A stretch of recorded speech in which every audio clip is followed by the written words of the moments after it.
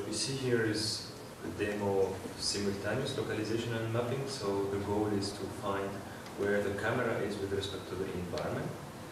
And while the camera is moving, we are building a representation of the environment that allows us to find where the camera is with that environment. In addition to that, we are having some augmented character on the live video.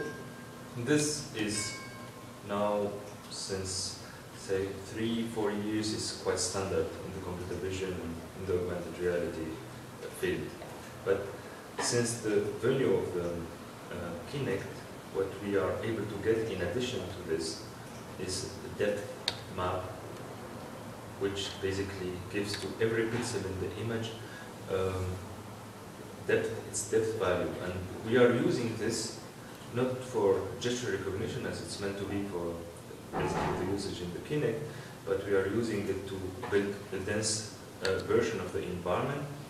And this dense version of the environment not only helps to get a better tracking and localization of the camera, but also allows us to handle correctly the occlusion. What we can see here is that if we do not handle occlusion, then the augmentation doesn't look realistic, but because the environment is getting built while we are moving the camera, we are able to handle occlusion, or at least to have a better display of the augmentation in the live view.